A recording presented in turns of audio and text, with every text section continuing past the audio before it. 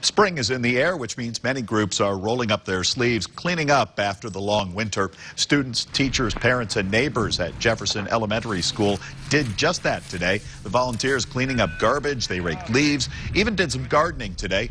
Members of the Jefferson PTO, who helped organize the annual cleanup effort, say it's important to take pride in the neighborhood and the schools. Nice. As a volunteer myself, I like the idea of giving back and teaching our students to give back.